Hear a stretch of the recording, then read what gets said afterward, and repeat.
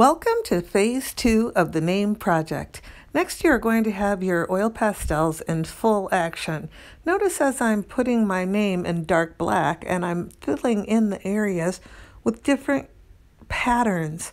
I have zigzag lines, stripe lines, curved lines, all different kind. And then I lay the oil pastels back down in their beds and I put on the case nice and neat and carefully. Thank you for taking care of the art supplies in the art studio. Now we have this gorgeous looking designy, patterny word thing, and you're ready for your tempera paint.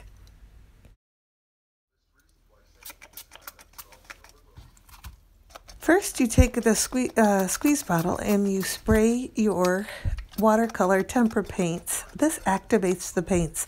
They need the water to make them work. Then you have your half a cup of water and a paintbrush, and you very gently swirl around in the paint, and then you pick a letter that you're going to paint on, and you start painting little sections of your name. Go carefully, go one at a time, take your time, watch the beautiful resist happen, and enjoy it. This is the fun part after all of your hard work getting to this spot. You may decide that you want to make a pattern by using complementary colors. Complementary colors are colors that are opposite each other on the color wheel.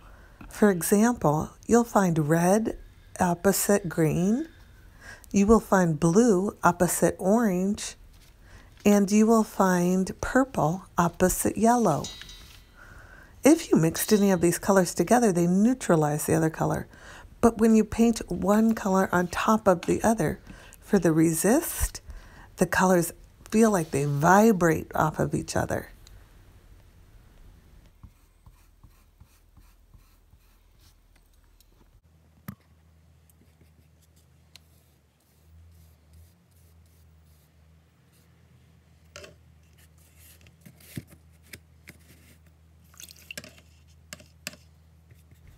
Please notice how I'm scraping the paintbrush on the side of the paint pot, on the water pot.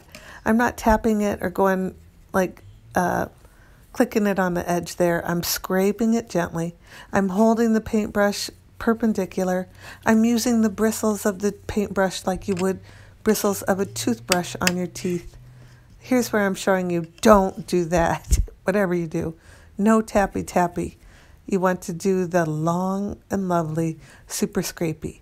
Thank you for being awesome painters. Oh no scrubby. Please, I'm begging you, don't dig in these brand new beautiful tempera cakes. Just give it a swish and a swirl. That's all you need, a swish and a swirl. Ah, lovely. And paint, and paint, and paint, and paint, and paint. I can tell I was also trying to show you, don't lay that paintbrush down. Don't use the side of the metal and scrape and scrub up your paper. You want to keep those bristles doing the work, not the rest of the paintbrush. Thanks for being careful painters and showing your kindness and sharing with your friend sitting next to you. And the final thing I want to tell you is this. We're learning and we're growing. We've never done this before. This is a brand new thing for us, and so we want to just try and explore and experiment and see what happens. Be kind to yourself. I say that every time, but it's true. You have to be kind to yourself and get through all of this process to see your end results. And then you'll find they're really rather spectacular. Oh yeah, I completely forgot to mention, this whole style that we're borrowing to paint like is inspired by a guy named Jasper Johns. So that's kind of a fun thing to know and an art history connection.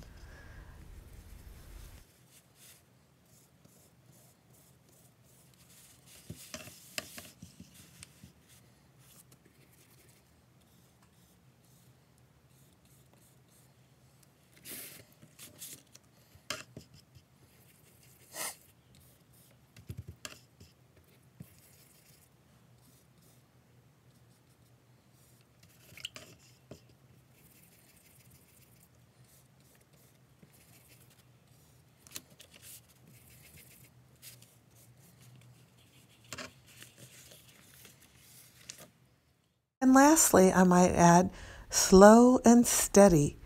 That's my style. Take your time. Do it right. Go slow, steady tonight.